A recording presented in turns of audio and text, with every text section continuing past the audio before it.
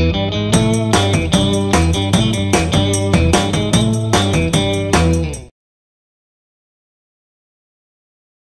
Mini fans, welcome back to another episode. Fifi's back in the garage.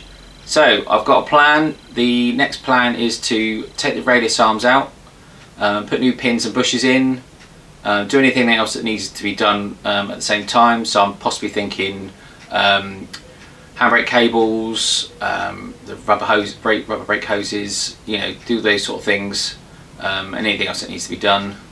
So yeah, just give the back end a tidy up. It's been a while since it's been freshened up, so I think the radius arms that are in there are sort of were good used ones that went in. So that was a few years ago now. So it's always good to keep on top of these things, make sure that they're maintained and checked. So let's get in there and have a look. Okay, I've jacked the car up, put it on axle stands, taken off the wheels, so we're all ready to start stripping down. So let's start with the first side and get that all done. Right, first thing I'm going to do is I'm going to undo this cable here, the brake cable. I'm going to take the pin out at the bottom, pull the pin out, release the cable, and then we can carry on with getting the rest of it apart.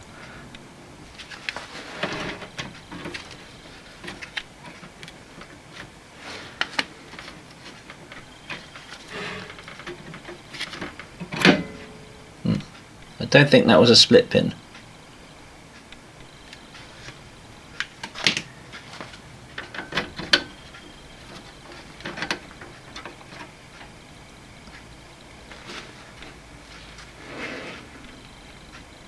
That looks a bit old, but it's still usable. But we'll put new ones in. Right, so to release this off, we've just got to pull back. Brake cables in the way. Brake cables in. There we go.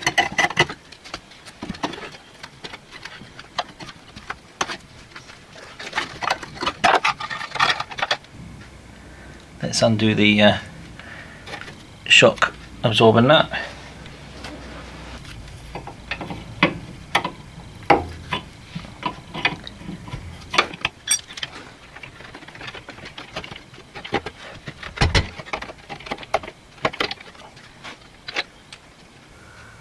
Right, next what I'm going to do is take the drum off and remove the brakes.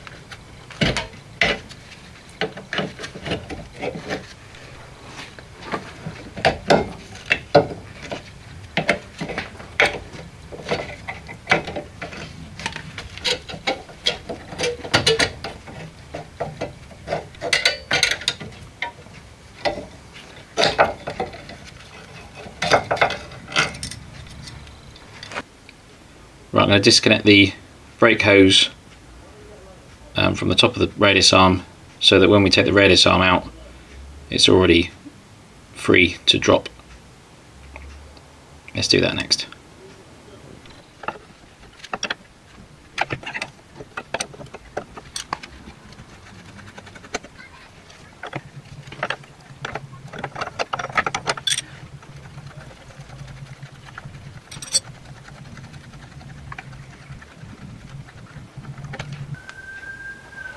Right, now to stop this dripping, I've got a little ball bearing and a straight connector. I'm just going to pop the ball bearing in there, screw that on there,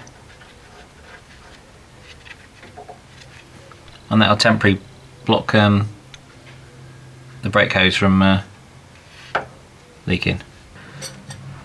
Okay, so either end of the arm you've got a 3/4 inch bolt or a 19mm if you want to be naughty. I'm usually often naughty.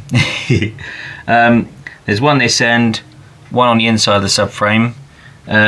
trick is undo the one on the inside first, because if you undo this one and you can't undo the other one, you've got nothing to, the pin can just spin. So if you leave this one done up, worst case scenario, you can undo the bolts and take the bracket off with the arm and then separate it later. So I'm going to do the front one first and then I'll come back and do this one. Okay, so I've undone the inside one. I've just got to undo this one now.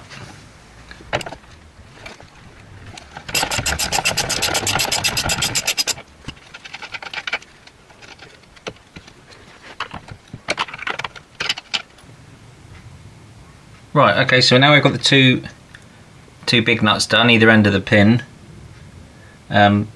We've got a couple of bolts underneath here and a couple like sort of top and bottom here. So we just need to undo those. That'll release this bracket, and then we can literally just pull the arm out. We've got the donut and the arm here as well. Hopefully I won't have to need to adjust those, and I might be able to just literally just pull it out, like sort of pull it this way, and then it should just come straight out.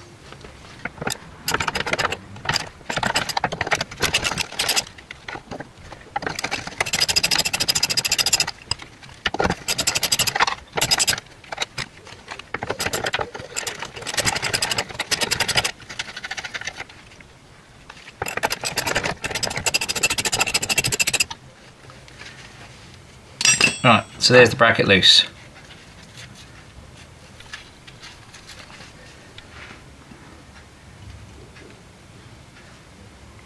So obviously that goes on that way. So now hopefully we should be able to pull this arm out and off.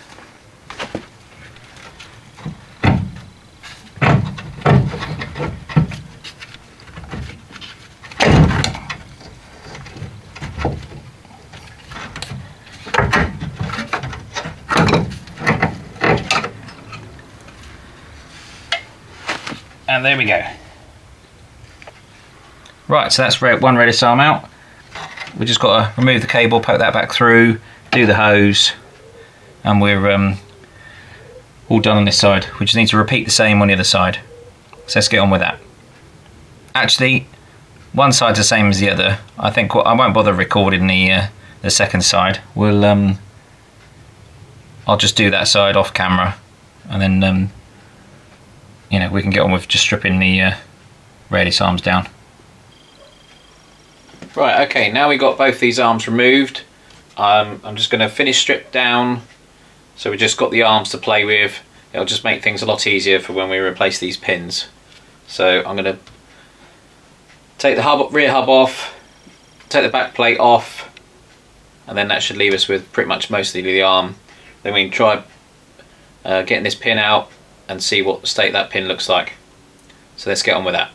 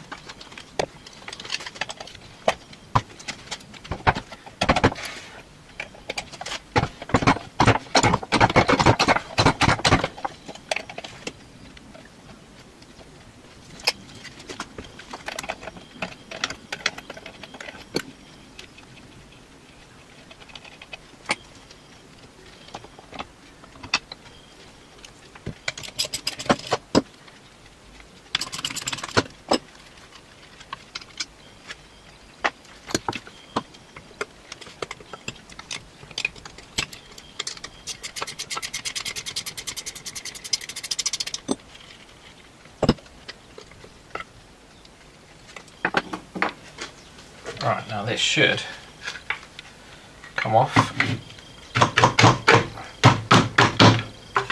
There we go. Brilliant. So what I'll do later on is I'll rub that all down and probably give it a nice fresh coat of paint before we put it back on. Okay, I'm going to leave the quadrant on for now. just because obviously I just wanted to make it so that I can get to this pin easier. So next step is obviously to get this pin out. There should be a rubber and a washer both ends. So there's 1, 2. Oh, that one needs changing definitely, doesn't it? Right, so this pin should slide out.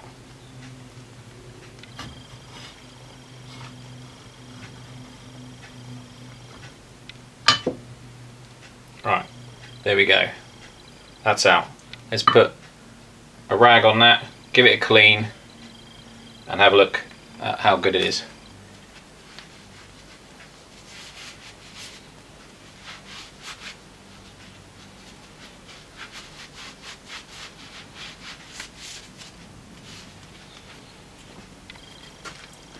Right, so there we are. Let's get you a bit closer. So, as you can see here, we've got a definite step. So that's where the rollers would have been. Clearly, I've not been greasing it as often as I should. But then, to be fair, I don't know how much wear was on this arm before it went in. So, the other end looks pretty clear. It's quite interesting that the end that doesn't get the grease, or you don't think gets the grease, is clean, but the outer one, but then I suppose that'll be because that's where the water falls on that end of the radius arm. This end is protected because it's in the subframe. So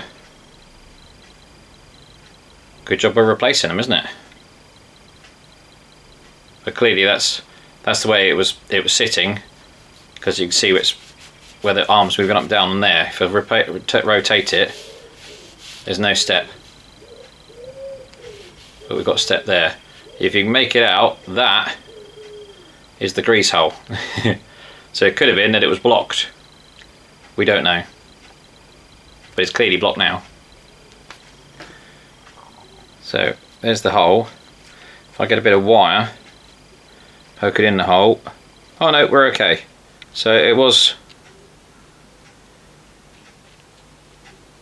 getting grease. Okay, probably down to me then. I maybe wasn't greasing as often as enough as I should be. Okay, so this is the pin from the other side. So this is the passenger side. So this is the passenger side pin. It got stuck coming out, which obviously you can see why. There's a lot of rust here. This side again is must have been the, yeah, see there's the bleed. Okay, so yeah, so this side is the inner side. Obviously not too bad. There is a bit of rust here, but yeah, wow, I was not expecting all this. You know, I couldn't tell you how long ago and how good they were when they went in, but yeah, it's obviously, it's a good job with changing these, isn't it? You know, I knew they needed doing. It's a task obviously that I not been putting off, but should have done a while ago maybe. But yeah, obviously the plastic was stuck to this, so trying to get it out, I've had to hammer, as you can see, hammer the end very hard backwards and forwards to get it out. Obviously this wasn't going to be going back in anyway, whatever, but yeah, so we've got this out. We just need to now put the new pins in.